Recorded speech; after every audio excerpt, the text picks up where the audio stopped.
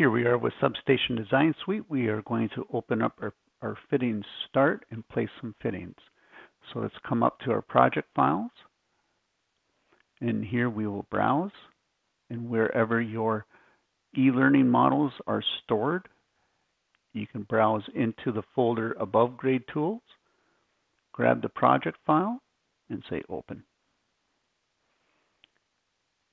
And from there we can open up our fitting start assembly and open that.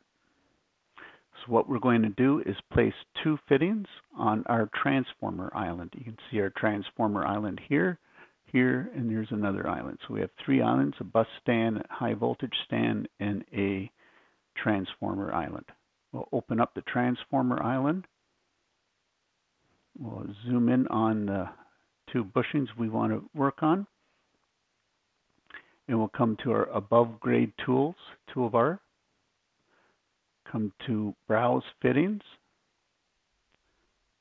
We'll browse fittings and we will place the EVH, the extra high voltage fitting. We'll place that on phase B.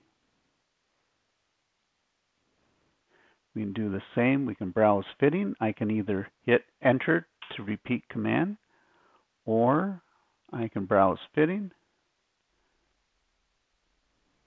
grab my AFNC2, open that, and place it here. And there's my two fittings. If I wish to rotate them, there's always the rotate item tool, and we can rotate that fitting. We can zoom home, save, and close this island.